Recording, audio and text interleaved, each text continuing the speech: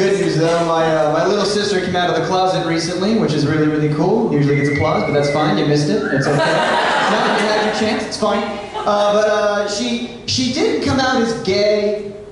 She didn't come out as bi. And she didn't even come out as pan. And for those of you who don't know, bi is, guys, girls, either one is fine. But pan is like, I don't give a fuck.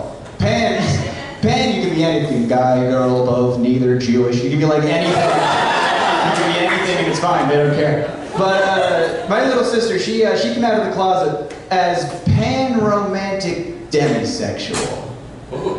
So I said to her, Tessa, I love you and I want you to have a successful life and you can love whoever you want. I don't care. I just don't know what that is. She said to me, well, the fact that you don't know is a microaggression. I'm like, I'm on your team. I'm trying to help you. I don't know why we're draw this way between us.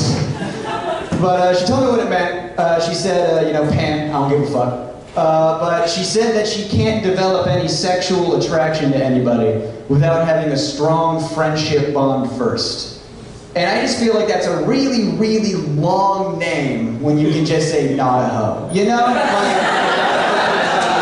you're on a first date with somebody and they're like, would you like to have sex right now? You don't have to be like, oh, I'm sorry, I'm not going to do it with you because I'm Panromanticdemisexual. Like, you don't have to say all of that. You can just, if they want to have sex with you, you don't want to have sex, just say, no. It's that, it's super. One syllable, no. Spanish, no. It's versatile. You can use it. And I don't know why we do that. I don't know why as human beings we feel the need to label ourselves and separate ourselves with these tight little categories. Because there's always going to be a reason to hate somebody, you know what I mean? Black, white, gay, straight, Republican, Democrat, my God, your God, cat people, dog people, Marvel, DC. There's always going to be a reason to hate somebody. I think it's weird that we even have labels for gay and straight, because, the way I see it, we're all people. My philosophy, suck a dick, lick a titty, no one gives a shit. You guys came in at the perfect time. Thank you so much.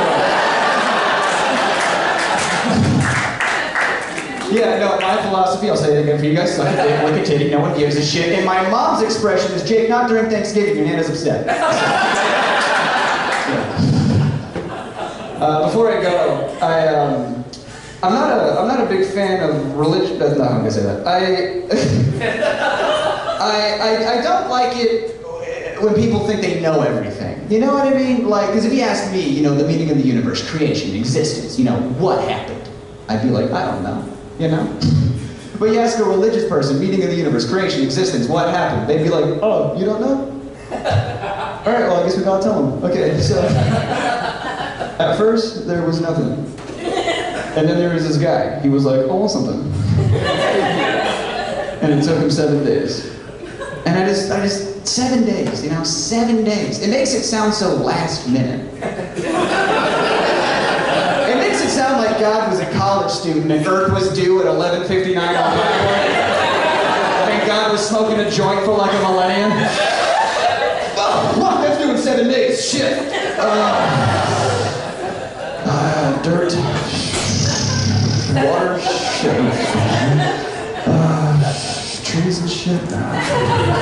Oh, dinosaurs, yeah. Nah, fuck that. Fuck dinosaurs.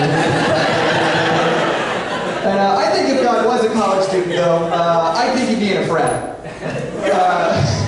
For 3 reasons: beard, toga, and he didn't ask Mary for consent. Whoa. You guys have my